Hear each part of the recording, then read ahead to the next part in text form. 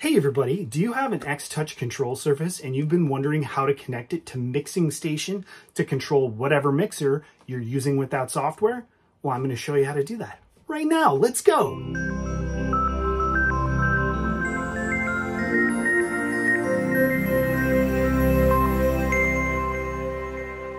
So in this tutorial, I'm going to show you how to connect it to Mixing Station on PC via USB MIDI. So the first thing we need to do is power on our X-Touch and set it up to use USB MIDI. So to do that, you hold the select button on the first channel and power on the device. This puts you into setup mode. So you can see here in mode, we're set to MC, which stands for Mackie Control. And for interface, we're set to USB. Those are the two you need to have set. You can change them by using the dials above the scribble strips. So MC for your mode, which is Mackie Control, and interface is set to USB. Once you have those selected, hit select on the console, and that's all you need to do to be ready to connect to Mixing Station. So the next thing we need to do is have a look at the software. So first things first, in Mixing Station, you want to make sure you actually have MIDI support turned on. So you go to the cog, and under App, you can see MIDI support is on. If it says off, obviously click it. So you can see here I've got an X Air edit window open, I've got Mixing Station open, and I also have a SOUNDCRAFT UI page open. And that's because I'm going to show you how to connect to both these mixers because those are the two I have. So for starters, let's connect to my X Air mixer. Now, what you need to do is set up a MIDI connection. So you go into the cog and you click on MIDI and you go to add new device. So you want it to be set to X-Touch MCU, which stands for Mackie Control.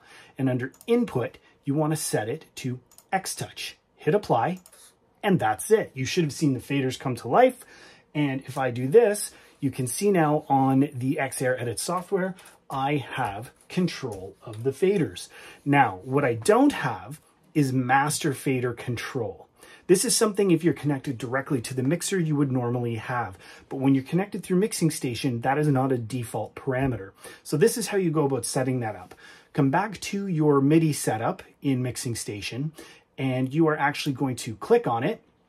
And what you need to do is define the fader that you want to use for the master.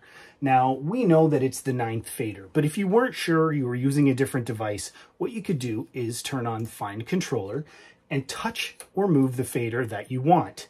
Now, it jumped to fader 9 touch because there's a touch move as well as an actual move. So we just want to go back to fader 9, and it's set to pitch and 8. So right now we're going to go into Edit Action. We're going to change current channel to Bus Master Channel, and then we're going to click on Main and make sure it's set to fader, which it is. So with that done, now if I move the master fader on the control surface, you can see that I'm actually controlling the master fader in the software. And if we have a look at the main Mixing Station window, you can see that the same thing is happening there. So that's how you connect it to the XR. So let's talk about how to connect it to the SOUNDCRAFT. It's exactly the same. But in this case, I'm going to disconnect, click yes, and I'm going to choose connect to my SOUNDCRAFT. Now, I don't have a full version, but I can connect in trial mode for this mixer. I could buy a license, but I haven't needed to yet. So right now I'm just going to go in trial mode. All the functions are the same, so you'll see how to do it. Continue in trial mode. You can see we're connected, but I'm moving the faders and I do not have any control. So same thing, go to the cog, go to MIDI, new device, Mackie Control, change this to X-Touch, yes, and click apply. And you can see that I now have control in the SOUNDCRAFT software as well as in the Mixing Station software. What about our master fader?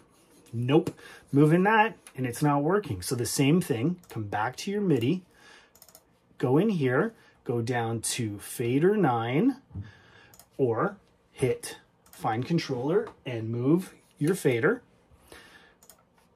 Go to Add Action, current channel to Bus Master Channel, main fader. And that's it. Now we have control of the master fader, both in our SOUNDCRAFT application and in Mixing Station. And that's it.